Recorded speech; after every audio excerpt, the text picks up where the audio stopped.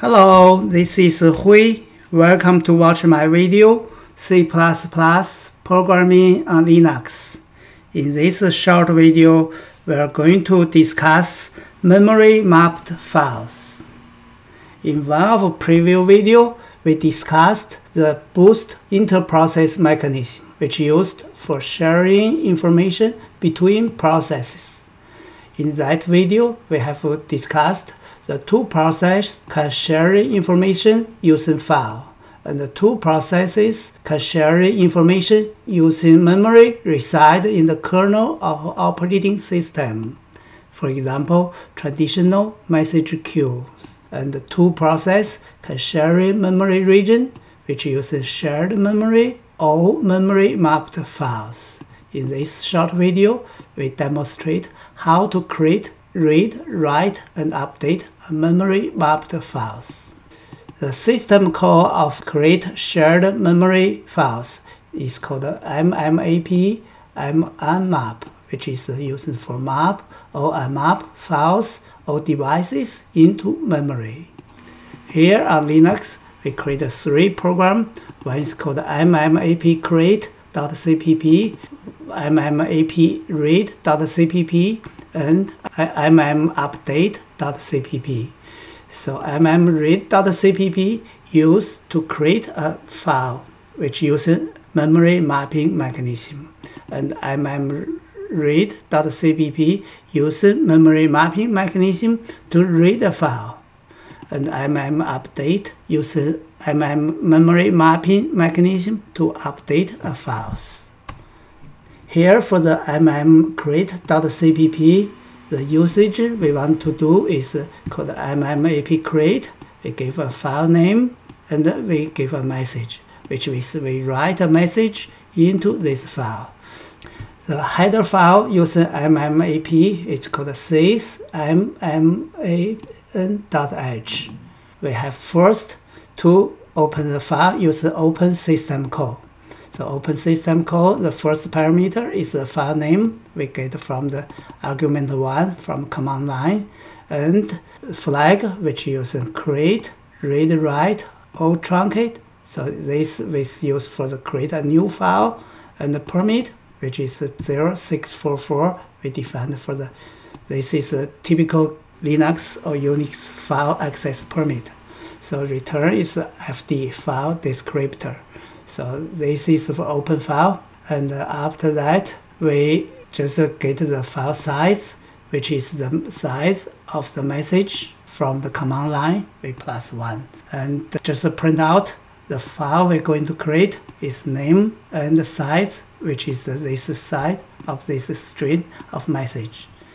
And after that, the step 2 is set up file size. So we go to the file size -1 and write one character, just return line. So this is the set up file size. And the third step is to mapping. So the mapping is called mmap. The first parameter is the address, which is the address is none. Then the kernel chooses the address that created memory mapping. So because we don't have a particular reason, so we just use none. Let the kernel choose the address, and the second parameter is the length of memory we have to allocate. It's the file size we get from the string line of this message. And the third one is flag. Have 4 options: prompt read, prompt write, and pronoun. So in this case, because we create and write, so we're using the read and the write. And this one is the files argument. It's a files argument, can have map shared, which is share this mapping, and the map shared validate, which is new since Linux 4.15, and map private, create a private copy, write mapping. So we just choose the map shared. This memory can be shared, and the next parameter is the file descriptor we get from the open file, and this is offset. We start from 0. This return is the pointer of a memory address we allocated or mapped from the files. After that, we just use a memory copy to the address, which argument 2 is our message. Copy our message to the address. Size is a string line, which is the length of this message. And after we copy this into the memory, and the next step, we are going to the msync, which is a synchronized memory to the file. So if we just write in this to the memory, it doesn't write to the file. So in order to synchronize to file, we have called msync, which is address and size, and msync. There's other option is called async, which is synchronize. This msync is waiting for the synchronization complete, then return back. So after that, we can use mmap, which are mapping our memory and the files. After that, we close the file. So this is a basic step. Step 1, open file, use the system call, get the FD. Step 2, set the file size. Step 3 is mapping using the mmap. And after we map the memory to the file, we can operating as a file as normal access to the memory. So in this example, we just copy our message to the memory. And step 4, we synchronize memory to file, use the msync. Step 5 mapping, and mapping our memory to the file. Then we close the file. So this is the basic step for create memory mapped files. For the memory map reading, so the usage in our example, we use the mmap read and the file name. So in order to read a file and the mapping into memory, the first step is still open file, get the file descriptor called fd. But these times the option is for read only o underscore read only. So this file name is for read only, and we have to check the file size to decide how much memory we are going to allocate it. We're using the fstat. So the fstat is get the file status.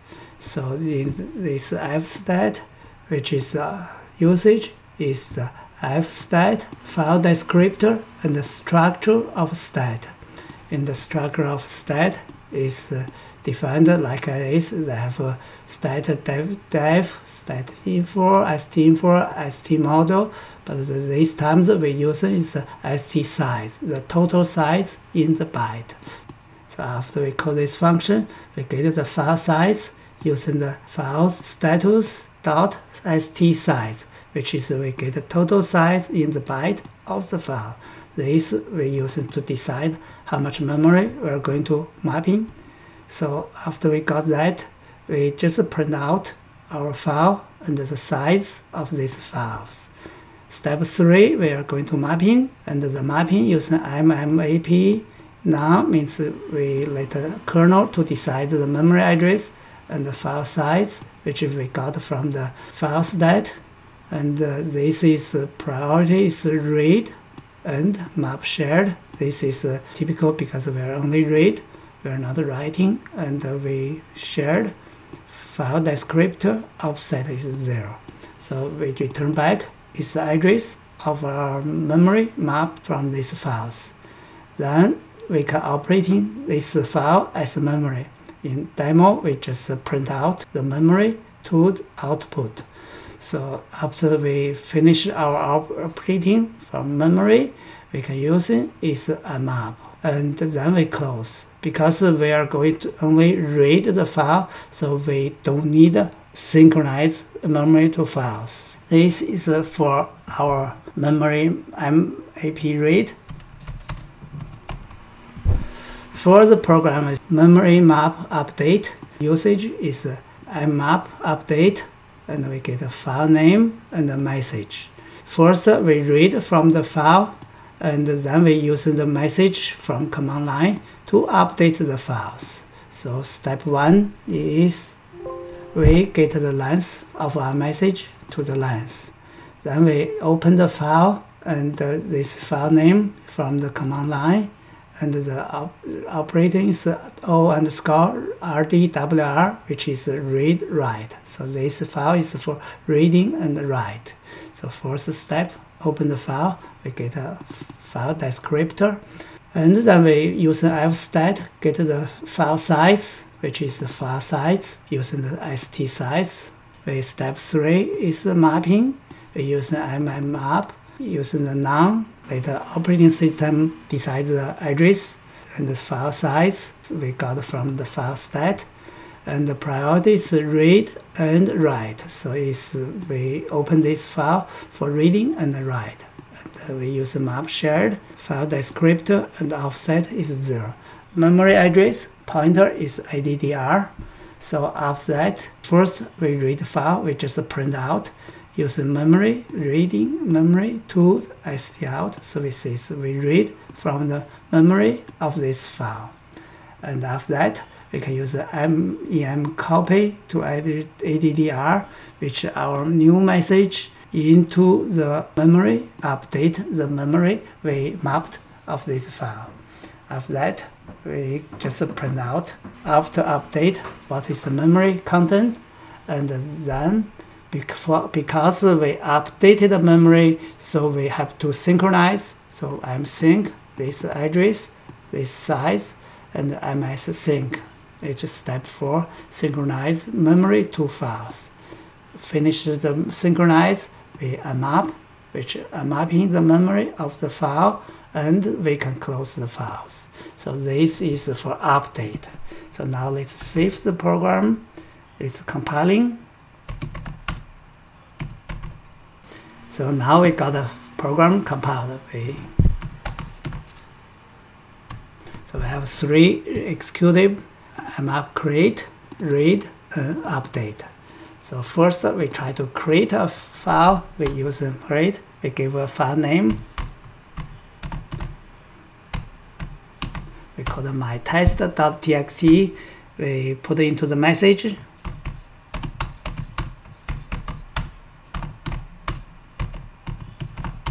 So message is this is we test the message of memory mapped files, and we write into these files. So we run. So let's say our strong line is 47 bytes. Let's check out the file. You can see we created the file, which is 47 bytes. Let's see what's the content of this file. We print this. So this file is we test message of memory mapped files. This is we test message of memory mapped files. So now we check how to read this file. We use an mmap read and file name. You can see we read the file, we check file size is 47 byte, which is 47 byte. File content is this is we test message of memory mapped files. And the third example, we're going to update. So I update this file with the message. We just write any message xxx. So you can say before the file content is this is we test the message of memory mapped file, and we put this in the character xxx. You can see we update it after we struct copy back to this memory, and so the content of this file will be xx, and we test the message of memory files. So let's check what's in the file. You can see our file, the message became the xx we test message of memory mapped files, and the original this is we test message of memory mapped files. So in this case, we demonstrate how to use mmap to create a file, read a file, and update the files. Hello, this is Hui. Thanks to watch my video. Hopefully this is useful, enjoyable. It's going to be great to have your feedback.